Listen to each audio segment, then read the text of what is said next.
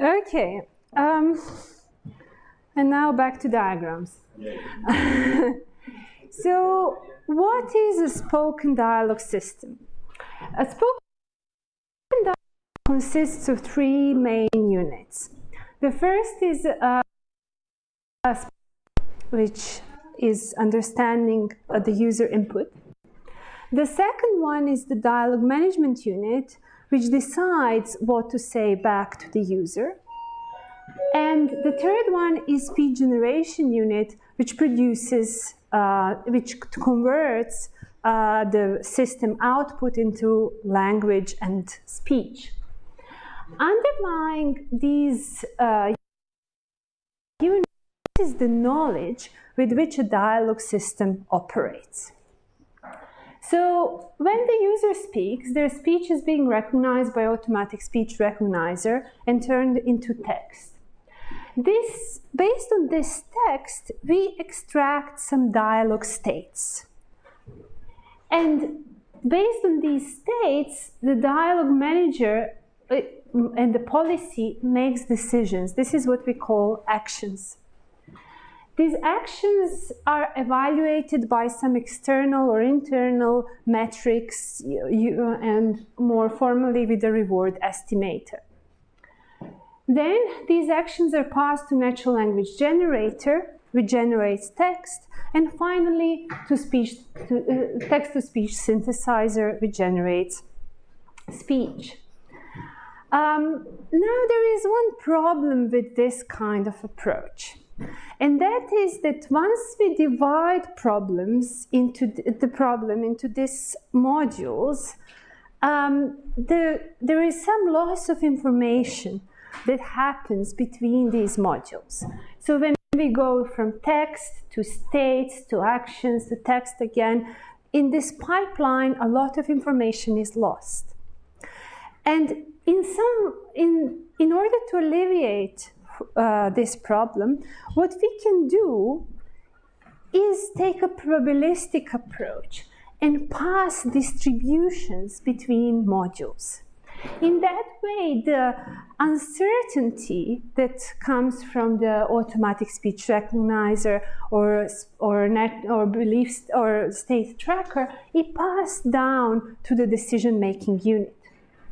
And that is how our state tracker becomes belief state tracker. So a belief state is a distribution over potential dialogue states. Now, let me explain what belief state and what belief tracking is. Say you are building a dialogue system that can recommend restaurants. The user calls and says, I'm looking for a Thai restaurant. Now, this can be recognized as Thai restaurant because Thai and Thai are very acoustically similar, or with Thai restaurant with some smaller probability. Now, the belief state is measuring what is the user intent, what the user wants from this conversation. So we can see that from both of these inputs, the user wants a restaurant, but we are not quite sure what kind of restaurant the user wants. Therefore, the system asks the user question, what kind of food would you like? Now this time, the user simply says Thai, which again can be misrecognized as Thai or perhaps as Turkish, and only with very small probability as Thai. Now, the key point is here. If you don't do any belief tracking, you completely forget about what happened previously. Therefore, now we are not actually sure anymore that the user wants a restaurant, and Thai has the least probability. And the system has no same question again. And this is what is particularly annoying to users, repeating the same question all the time. Now, what happens if we do belief tracking? Now, if we do belief tracking at the second turn, we talked about restaurants and that there was some evidence for Thai food in the first turn. So now, although Thai is the last in this list of potential inputs, it actually is the most probable dialogue state. So then the system can say, and it's almost as likely as Turkish, so the system can say, did you say Thai or Turkish? Which is a much better question to ask. We can't hope to build systems that are completely uncertainty-free. There is nowhere perfect understanding, even amongst humans. But the key is how we model this uncertainty and how we handle this uncertainty.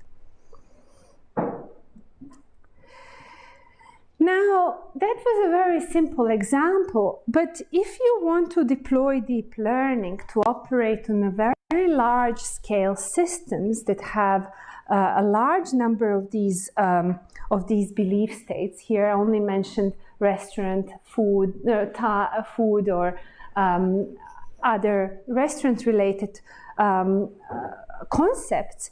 If you want to build this tracker using deep learning methods, you need enough training data for every kind of concept that you have in your ontology or in your database. And that simply does not scale. Now, the solution to this problem is to reuse knowledge. Humans are extremely good in reusing knowledge. They can sometimes learn just from one single example, whereas deep learning methods need a lot and a lot of examples. So what are the key ingredients to reusing knowledge in this case? So the first one is semantically constrained word vector embeddings. And the second one is architecture that shares parameters. Okay, let me explain what I mean by semantically constrained word vector embeddings. Embedding is a distributed representation of a word. And the idea is that two words that are close semantically should be close under some measure in this large vector space. Therefore, we should expect that similar words appear together. Now, the problem is how we build this vector representation. They're typically relying on context. So they say if cat and dog appear in the same context, they will be close together. Now, the problem is if you train this vector space on dialogue data, things that are very different will appear in almost identical contexts, such as, for instance, I want a luxurious restaurant or I want a cheap restaurant. Luxurious and cheap appear in exactly the same context. And this is something that needs to be disentangled. And that is why we introduce semantic constraints to vector embeddings. We use synonyms and antonyms and basically make sure that cheap and expensive are as far as from each other as possible, while upmarket, luxurious and expensive are close together. Similarly for center and downtown. Now, why do we need this vector space? We will use this vector space in order to share knowledge between different concepts. So we want a belief tracker needs to answer 4 questions. The first question is what the system, what basically we have in the ontology, and this is telling us. The second question is how what we have in the ontology relates to the system questions. So for instance, how may I help you? Does this have any reference to any of the concepts that we have in the ontology? Third question is how what the user is saying relates to what we have in the ontology. So for instance, I'm looking for an upmarket restaurant. Does that mention expensive or not? So basically we use the embeddings of each concept in the ontology and then compare and then have a feature extractor that extracts features that are for domain, for slot, and for value, and comparing that with every single domain that we have, and every single slot, and every single value, using a similarity metric. Similarly, for the user input, we extract features and again compare this to the concepts from the ontology. And then final and the crucial question of belief tracker is to actually do belief tracking. So it needs to remember the past. It needs to remember what happened before. And what allows us to remember in deep learning terms? It's a memory cells. It can be an LSTM, it can be a GRU, or simple RNN with a memory cell. We need to keep track of what happened before. When we have all these things together, we can then do belief tracking. And how does this enable us to do large-scale belief tracking? Well, simply because here these feature extractors are agnostic to whether we are extracting the slot price range or the slot area. It's simply trained to extract a slot. So we can compare this to different slots and share the parameters. So how does this work in practice? So here we have two data sets. First, they are both collected in a Wizard of Oz setting. So one person was pretending to be the user and the other person was pretending to be the system, and they chatted to each other. So the first one is a very small dialogue data set, consists only of 1,200 chats and has one domain. It has 5 domains, and these domains can happen within the same dialogue. The user can ask for a hotel and then a restaurant and then a taxi to get to that hotel from the train station, for instance. And it has almost 10,000 dialogues. Now, this data set was collected through a Google Faculty Award that I got. Now, let's see the results. So we first looked at the results on the single domain, because for that we had a very good baseline. That's a neural belief tracker, semantically constrained word vector embeddings. And we can see on the smaller data set that the results are much better, but they are plateauing. This is the accuracy. So this is how many times the system gets every single concept correctly. Now let's see what happens on this larger data set. Well, here you can see that the knowledge sharing model that I just presented also obtains much better results. But here, both of them have, in absolute term, lower results, because this is a much harder dialogue data set to work on. Now, if we took the whole data set and not just the restaurants, then we didn't have a very good baseline. But just to give you a taste of how difficult this problem is, if you did just uniform sampling, you would get an average accuracy of 10, whereas if you use this knowledge sharing tracker, you get an average accuracy of 93. Okay. And this is probably the key slide of this talk, so you might not understand anything, but it would be nice if you understood this slide. And maybe don't look at it, look at me. So if you are at this point in dialogue, and if the dialogue started here, the belief tracker accumulates all knowledge that happened from the beginning of that dialogue up to that point. It summarizes the past. Now, what is the role of a policy optimizer? The policy optimizer, at this point, needs to make a decision. And it's basing that decision on everything that happened so far, but it also needs to be able to predict how the dialogue is going to develop. Is this a go decision or not, depends on the future, on how this whole thing is going to evolve. Therefore, belief tracking is summarizing the past, policy optimization is performing the planning and predicting the future. And now a question for you: which machine learning method or framework allows us to perform planning? Any ideas? Yes, reinforcement learning. Okay, so in reinforcement learning, we have our dialogue system or chatbot talking to our user.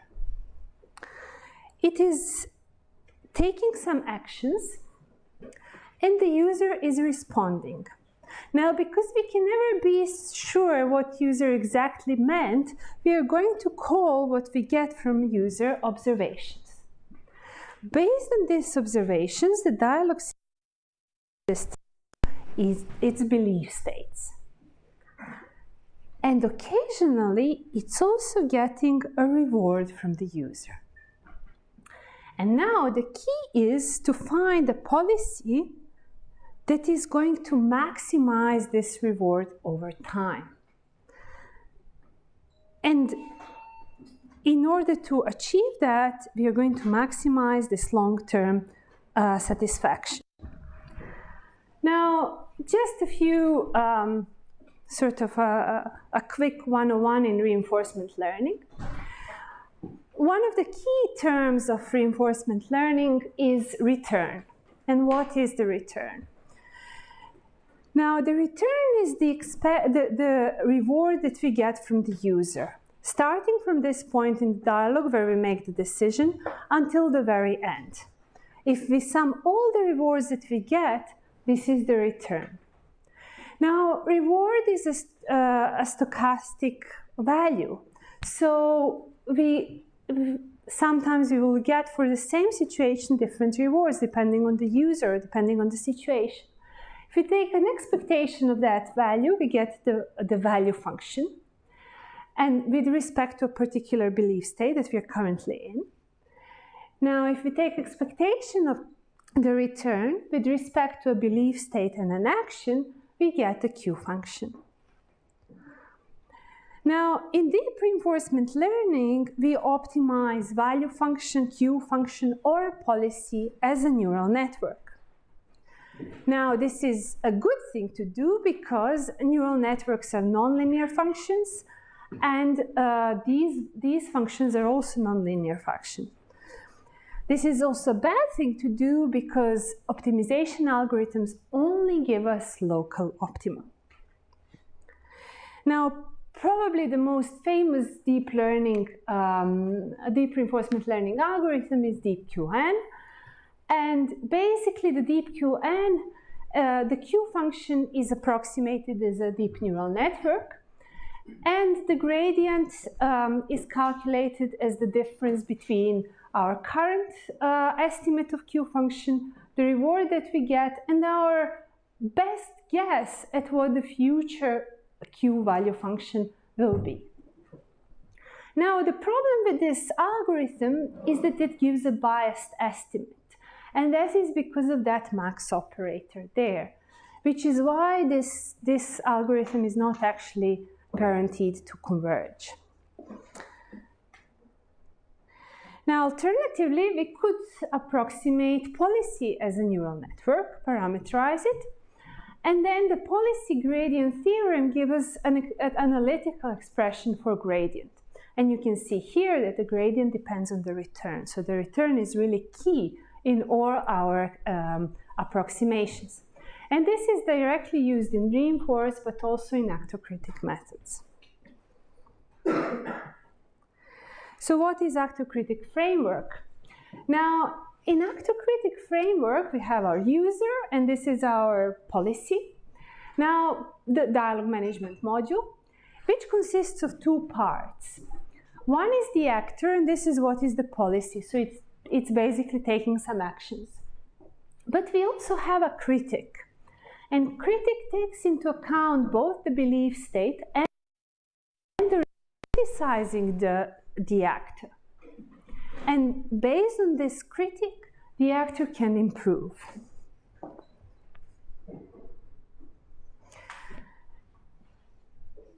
Now, in order to make this work, there is one problem. Reinforcement learning algorithms typically require huge amounts of interaction just for problems with very small state spaces. And if you want to apply to something like dialogue, you're confronted with a huge state space, even for something as simple as a dialogue that can offer different restaurants. So then what we do, we take our belief state vector, which is a distribution over concepts, and pass it to the learned policy. But then what we choose between, what this policy chooses between, is only a handful of actions. Should they inform? Should they offer further information? And then we decide how to actually form the final action based on some heuristics and what we currently have in the belief state. So for instance, if the choice is inform, the final action would be inform Salad Tong, which is a Thai restaurant in the center, and that will be finally presented to the user as Salad Tong is in the center, it serves Thai food. Now, as I said, the problem is that too many interactions are needed to extend this to work on a much larger action space. And the solution is the use of experience replay. So this is again repeating the knowledge that you learn in a different situation. And we'll see that the ability of this method to learn over 2 orders of magnitude larger action spaces. Now, can somebody just tell me how much time I have left? 5 minutes. 5 minutes, okay. So I won't then go into too many details, but one algorithm that allows us to do this is ACER. It is an actor-critic algorithm. It uses experience replay. So just briefly say what experience replay is. The idea is that you've, maybe like this. The idea is that while you're interacting with your user, you're generating some data. And when you're doing reinforcement learning, you're typically using that data just once. But there is no reason why you should just use it once, because that data is there, so you can reuse it again. And indeed, you can visit that trajectory again, but you need to keep in mind that this time at the point when you generated this data. And that can be adjusted with importance sampling. Now, another point was that DeepQN is unstable. So in order to alleviate that, we use retrace algorithm. And now you don't have to understand this complicated equation here, but you can just see that we lost that max operator here, which allows us then to really do learning in a stable and safe way.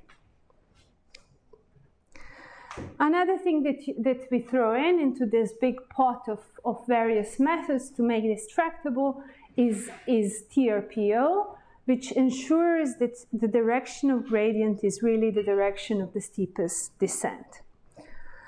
And then when you put that all together, you modify the network, so you're basically predicting from your belief state both policy and the Q function. And we separated the summary and slots so that we reduced the overall number of parameters. And then we have one gradient for the policy and one for the Q function. Okay, just 1 minute on evaluation.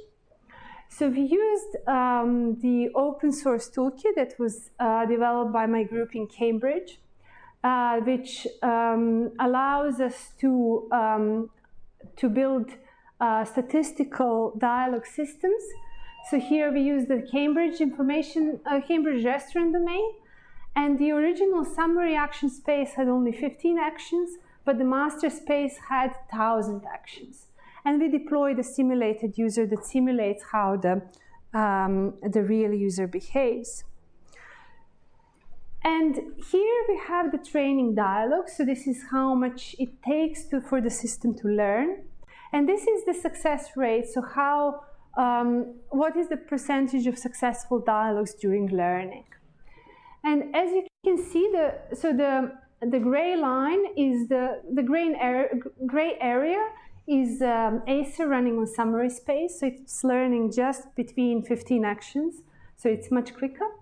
And the blue one is learning between 1,000 actions. And you can see that although the order of actions is 2 times bigger with the blue area, it's not as slower, which means that this algorithm really is able to speed up learning significantly.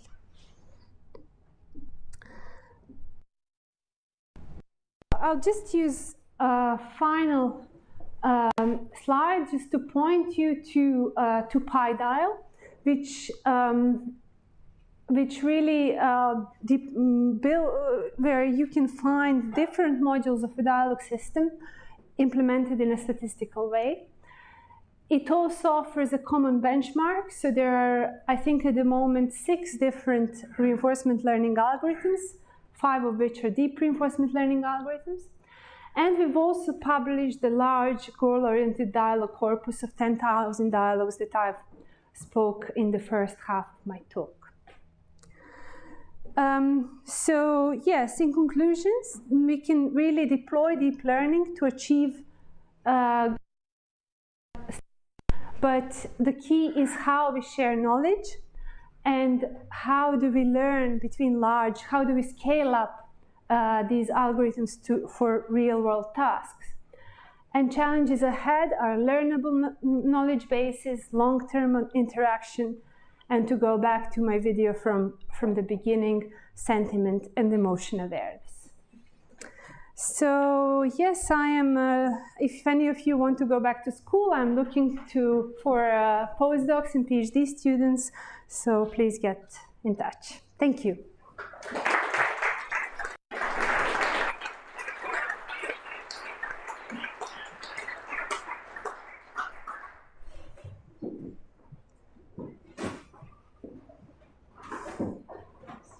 Anybody have questions?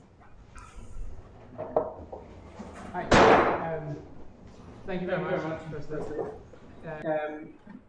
Would you say that it's an accurate statement that maybe reinforcement learning, to some extent works?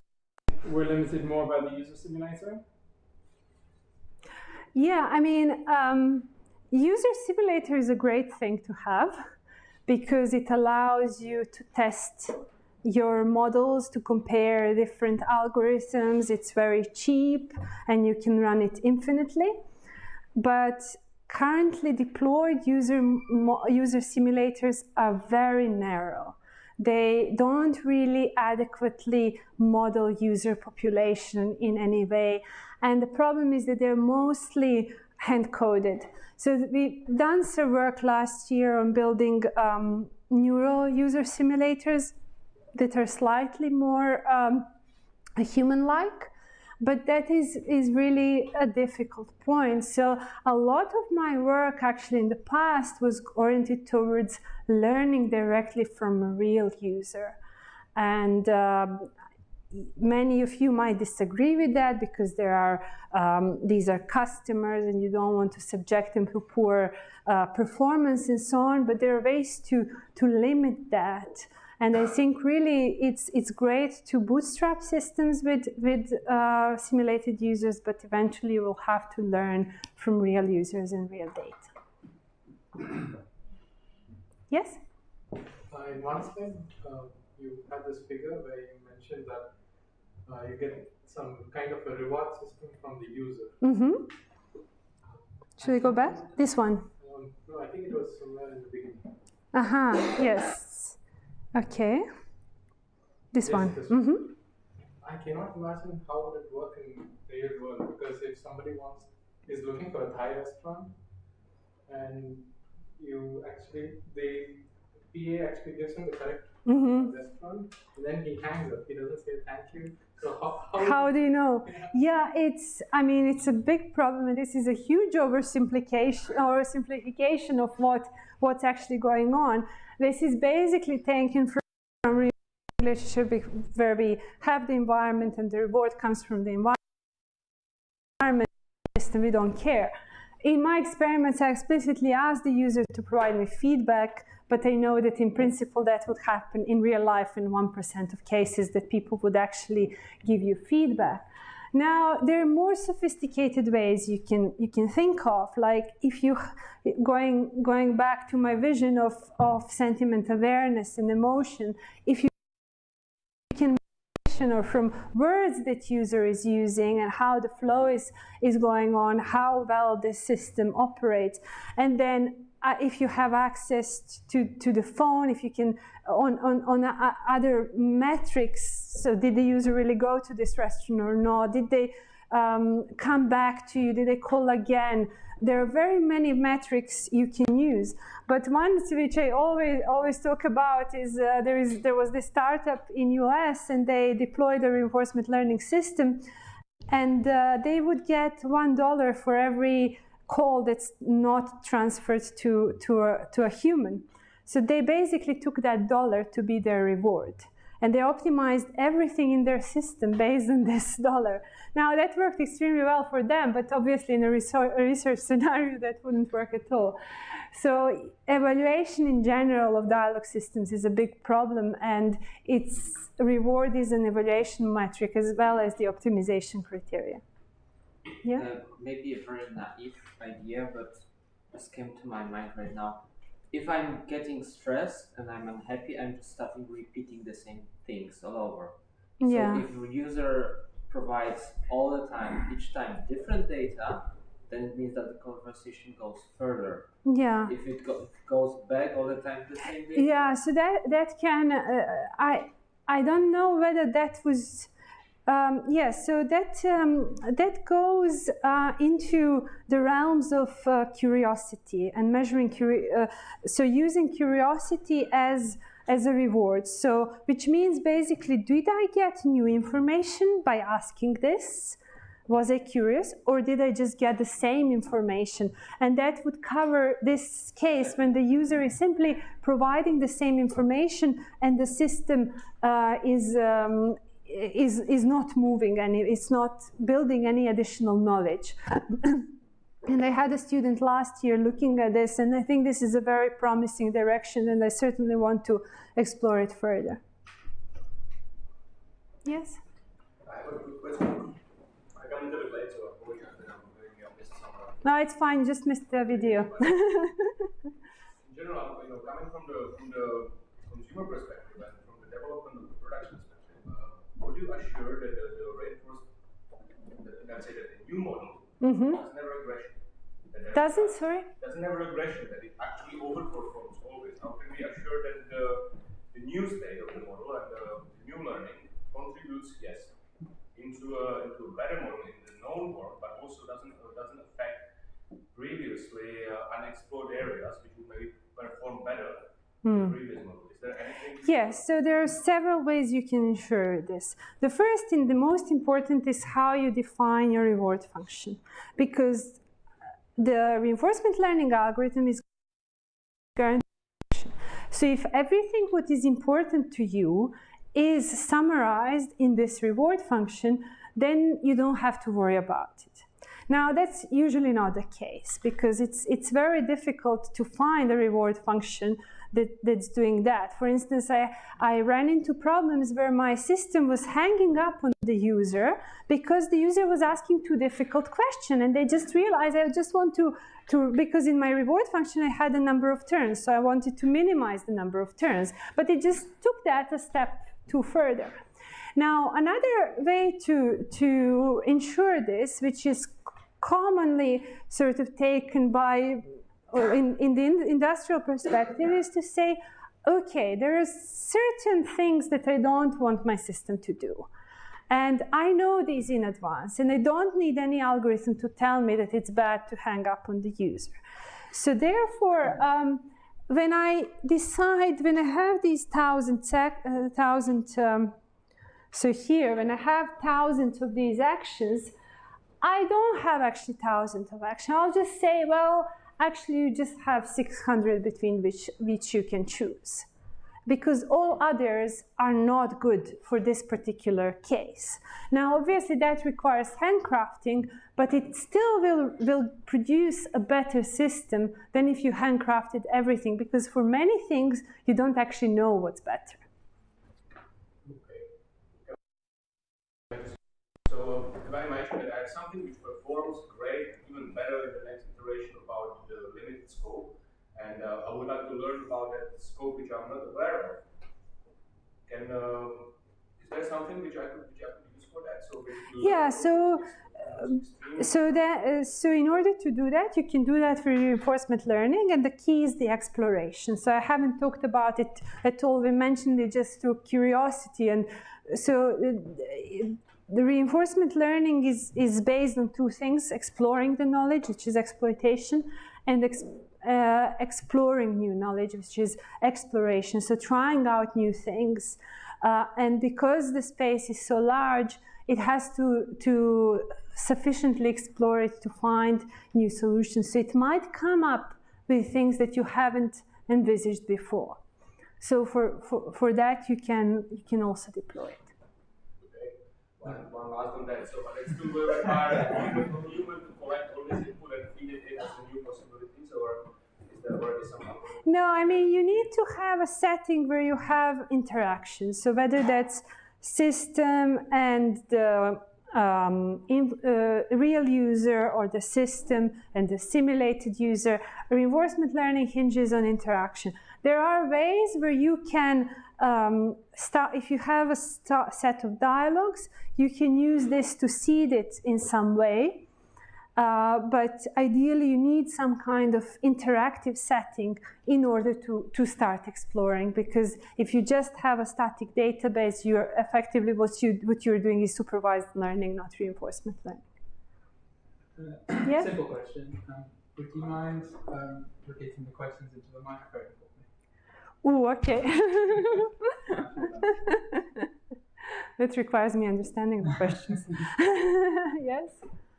Is it feasible? Like, if I understand correctly, you're doing this reinforcement learning in the real world. So you have the loop in the real world. You don't have a simulation, right? So the question was whether I'm doing this in the real world or whether I have simulation. I have both. So my primary source of, the first thing I evaluate the system on is a simulated user.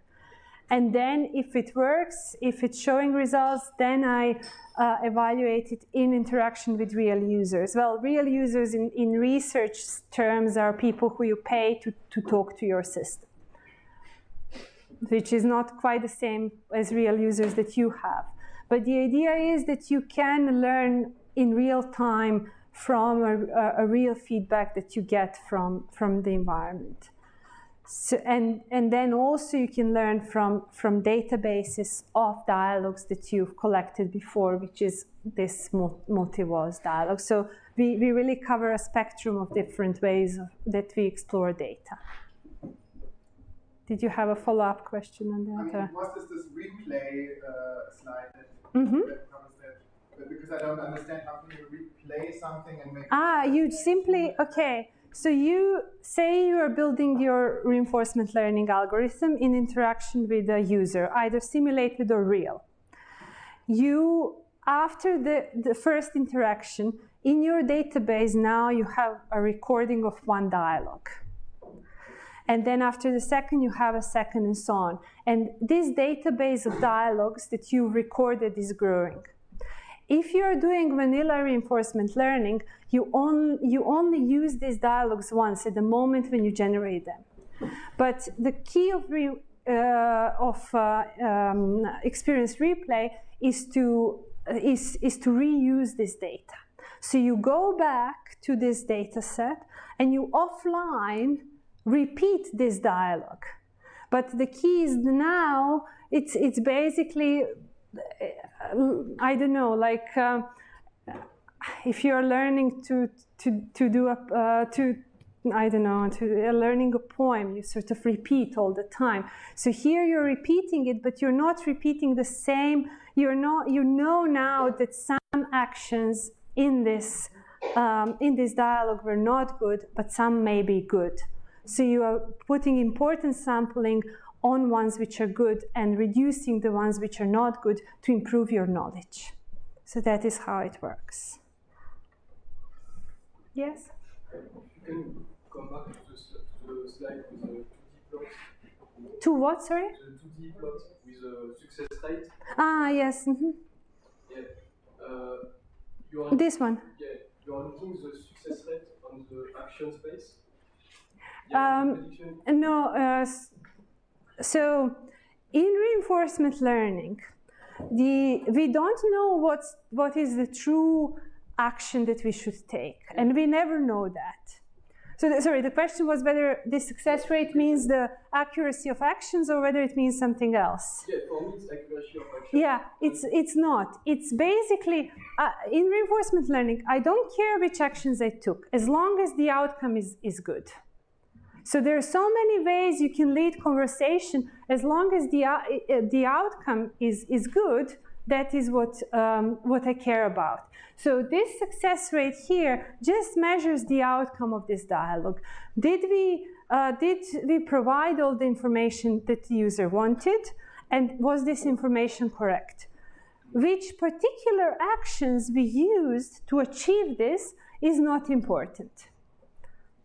Because otherwise this would be supervised learning. So in supervised learning you have your dialogue, and now you're trying to imitate, to take exactly the same action like you took in your data set.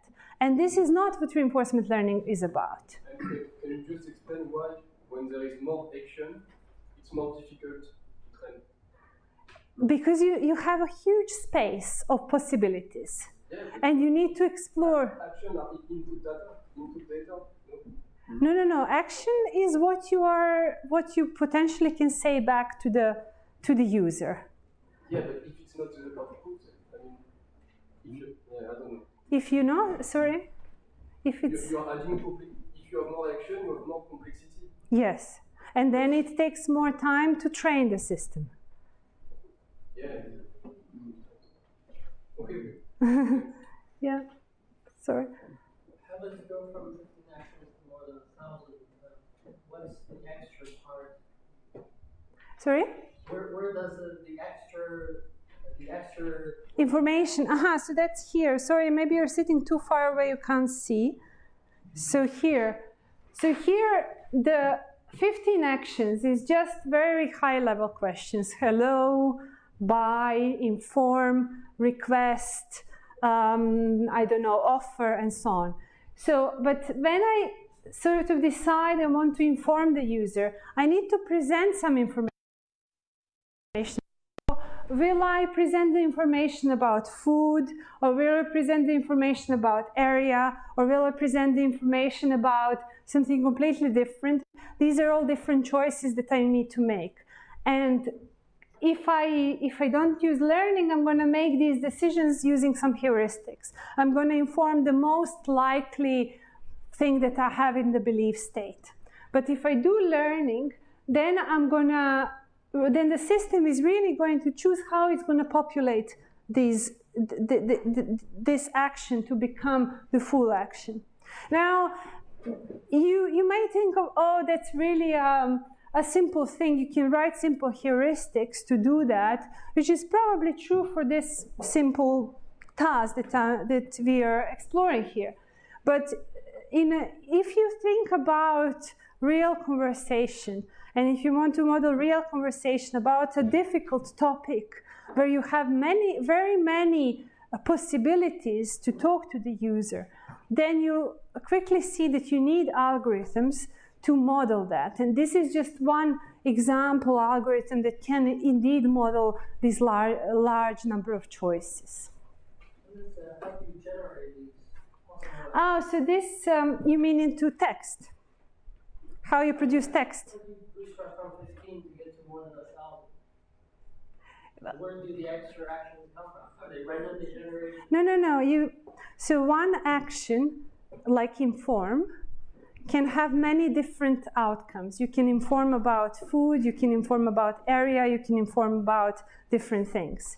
So this information, what you can inform about, is contained in your belief state that's derived from the ontology. So depending on how many different restaurants you have, with how many different properties, there's so many things you can inform about. And they are all contained in this one summary action inform. We're gonna wrap it up now, the official part, because we're over time. And yeah, thank you for a great talk. Thank you. And you can stay.